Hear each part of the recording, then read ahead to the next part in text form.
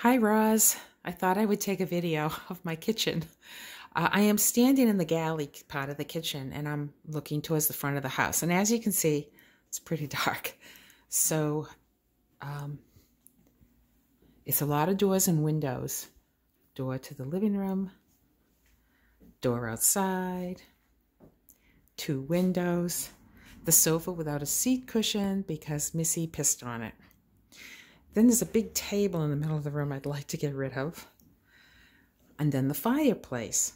Right to the right of the fireplace, you got about 3 feet, and then the window seat starts without a cushion.